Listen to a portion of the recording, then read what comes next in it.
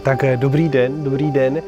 Dneska jsme tedy na kopci Aventínu u Baziliky svaté Sabiny, což je jeden z nejstarších kostelů v Římě vůbec, stojících kostelů. A u této stavby dokonce známe přesnou dataci, protože uvnitř uvidíme nápis, který nám říká, že jsme v době vlády papeže Celestína I., který vládl v letech 421 až 431. Tím pádem víme, kde jsme, víme, kdy jsme. My ale teď do té stavby nepůjdeme, ale pokusíme se projít hlavním vchodem. Vchod, který je za námi, totiž hlavním není, ale je to novověký přístavek. A my se pokusíme dostat tímto směrem do Narthexu, před síně, a pokusíme se vstoupit do kostela tak, jak by vstoupil člověk kolem roku 450. Takže prosím, tudy. Tady vcházíme do Narthexu a vidíte dost zvláštní prostor, který byl radikálně pozměněn během století. Ty oblouky tady nahoře, to je středověká záležitost, která vznikla, když se snížil o 3 metry strop. Celá tato stěna neexistovala, respektive byla jenom do téhleté úrovně a zbytek byly obrovské polyfory, to znamená velikánská okna. Kromě toho, tímto směrem ten Narthex pokračoval ještě jednou tolikrát, takže byl vlastně 2krát tak velký. A jako kdyby to nebylo málo, tak byl celý plný dekorací. To znamená, že tady byly až po tuhletu 4metrovou úroveň mramorové desky. A táhle nahoře vidíte zbytky vlastně fresek, jsou tam dnes. Původně to bylo celé namalované nebo vyzdobené falešnými mramory. Takže krásná prosvícená aula, plná barev a dekorací. Když to shrneme, tak to, co tady vidíme, je vlastně úplně něco jiného, než to, co tady bylo původně. A pak, když si chceme představit to, co tady bylo, tak to je jenom v naší mysli. A teď bychom se mohli přesunout doprostřed někdejšího Narthexu, abychom se podívali na artefakt, který je podle mého soudu, řekněme, tím nejzajímavějším z aktuálního interiéru, tedy legendární Cypřišové dveře svaté Sabiny, které vznikly stejně jako kostel ve 20. letech 5. století. Dveře, bych řekl, jsou nějakým způsobem metafora. Něco, co otevírá, ale taky něco, co zavírá, izoluje. Do jisté míry se dají dveře považovat stejně jako práh za jakoby syntézu, řekněme, vstupních prostor. Proč to říkáme? Protože tady jsme v prostoru Narthexu, před síně, která k něčemu byla. A ty dveře tady nebyly jenom proto, aby tady byly, ale byly tady proto, aby fungovaly s tímto prostorem. A jednalo se o prostor, který nemá jasně definovanou funkci. Ale hypotéza, z které tedy vycházím já, je, že se jednalo o prostor, který byl určen těm, kteří nesmí dovnitř. Proč? Protože to, co vidíme na těchto Cypřišových dveřích, jsou scény, obrazy, reliéfy. To všechno není vidět, když jsou dveře otevřené. To znamená, že tyto dveře jsou přítomné, aktivní pouze, když se zavřou. Z čehož logicky usuzujeme, že byly pro ty, kteří nesměli dovnitř. No a v pozdní antice máme jasnou a velkou skupinu těch, kteří nesmí dovnitř. To jsou neofité, ti, kteří ještě nebyli pokřtěni. Ti, kteří ještě neprošli vodou, aby se dostali do kostela, který symbolizuje nebe, ráj.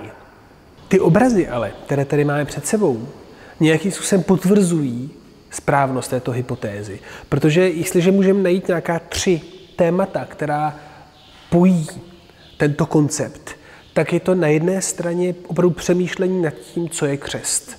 Klasickým příkladem je přechod přes Rudé moře, kde vidíme lid izraelský, který prošel vodou a je ochráněn od zla, který je reprezentován Egypťany a faraonem, kteří tonou ve vodě. Církevní myslitelé 3. a 4. století a samozřejmě 5. tuto epizodu mnohokrát připomínají jako obraz, respektive prefiguraci křtu. Jako lid Izraele musíme projít vodou, abychom byli ochráněni před zlem. To samé se dá říct o zázracích, jako je zázrak Krista v Kání, který mění vodu ve víno. Stejně tak je neofita proměněn skrze vodu. Stejně tak Mojžíš, který tluče do skály, z ní tryská voda, tak dává nový život skrze vodu. To jsou všechno scény, které církevní otcové čtou jako prefiguraci toho, co má být křest. To je ta první úroveň. Je tam potom druhá úroveň a to jsou scény, které tematizují to, proč chceme dovnitř. Neofita, chce dovnitř, protože je mu slíbeno setkání s Bohem dvojím způsobem. On ví, že vevnitř bude Eucharistie, tedy ta mystická proměna chleba a vína v tělo a krev Kristovu. A samozřejmě ten neofita netuší, co se děje. On neví, co to bude. Jestli to bude skutečné nebo ne a jak skutečné to bude. A nedozví se to ani z těchto samozřejmě obrazů, protože to očekávání je spojené s tím, že nevíte, co přesně bude. Tady je celá série narážek na to, co by se tam mohlo odehrávat. Kristus, který množí chleba a množí ryby. Mojžíš, který rozděluje manu, která spadla z nebes. To jsou všechno narážky na tu blaženost, která očekává neofitu uvnitř, ale vlastně neví, co to je. No a to očekávání je o to větší, že třetí úroveň, o které se bavíme, je vidění Boha.